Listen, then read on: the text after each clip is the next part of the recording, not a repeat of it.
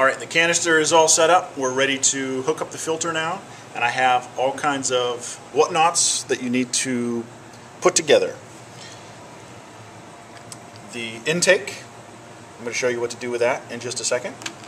The outflow, and these things actually come with suction cups. I put one on already, and this just snaps over top. And if this is your first time, you have one hose, but I've set it up already, so I've cut mine to length. Do not cut these until you are ready to set them up.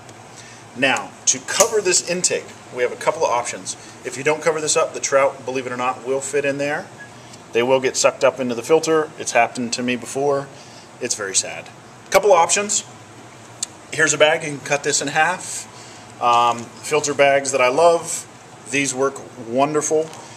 The cheaper option, I bought a gigantic roll of this screen. $2, I think, more than I'll ever use. And this, I've actually made a kick net. If you set this in the water, kick some down, you can scoop up, show the kids all the wonderful macroinvertebrates. I'm going to use this screen that you use on a screen door to cover my filter. And I'll show you what that looks like in just a second. Okay, here we go. The 1 year I only put on one zip tie. The baby trout are nice and curious. They got down in there and they got sucked up. I used 3, cut them. I'll cut this off, make it look not so great, but it's to save the trout. Alright, here it is. Not beautiful, but it will definitely save the trout. When you attach this, the rubber part of the intake goes into the cut piece of the hose, and you just kind of squeeze and twist, and there's not a lot of pressure, so it won't come apart. But you get in there like that, and then I've already put this on here. It's attached with a suction cup on the inside, and the long end, let me show you with this one. You can tell the long end, that's going to go outside, because when they click together, you want this to be outside the tank. Again, I don't know. If you do it backwards, I don't know that it'll be that much of a big deal. But I put it in, and you want this to be hooked. It actually comes with another suction cup in there, but you want it to be maybe around there. You know, definitely not in the gravel, definitely not way up here like this. So somewhere in there, doesn't really matter all that much. And then it'll kind of hook around, go around like that. This goes on top, and it will snap if you do it correctly. And it just takes a little bit of fidgeting. There we go, and things will snap together. And then once I get the suction cup in there, it'll stay perfect. Exactly the opposite from the intake, we're going to put the outtake. The only thing you have to know about this is when you bend it down, you do want the water to flow towards the side of the tank, so you're going to put it on kind of in an angle like this. Same thing, the rubber, kind of give it a squeeze, kind of twist it a little bit, and you could always twist it later when you get this. When it comes like this, you want this to be a little bit below the water level. It will be loud if it's not.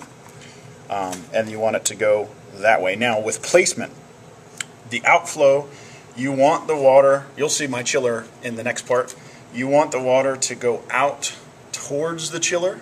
My chiller's a little different, it kind of sits in the middle, so when you do this, kind of just plan ahead, watch the next part all the way through maybe before you set it up, but the water will flow that way and back into the intake.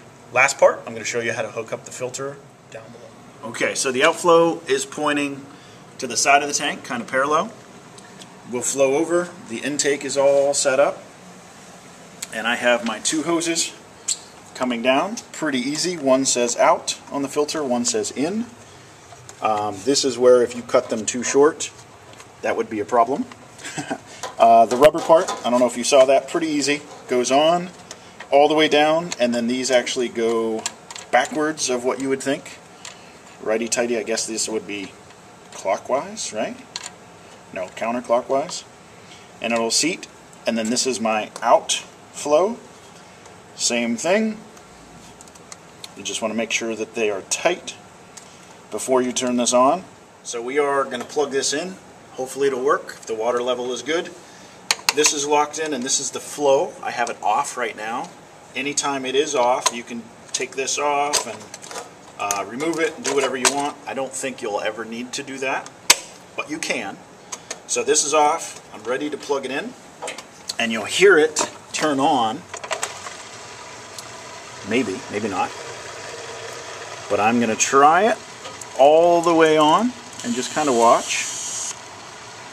And give it a prime if you need to.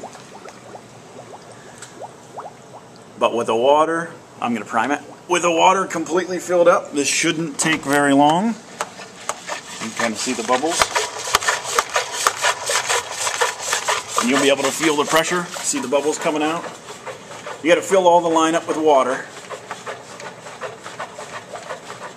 If there is a problem, you could always fill up, undo this, fill it up with a little bit more water in case you didn't completely fill it.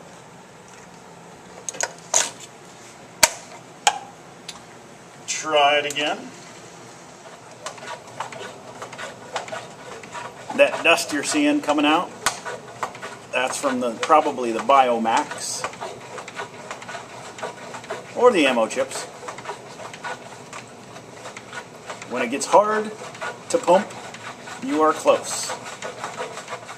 It'll make some funny noises, and then you're good. By the way, notice how it's cloudy? That's the stuff in the filter. Once it runs through, it will be okay, and I think we have liftoff. Oh yeah. Nice.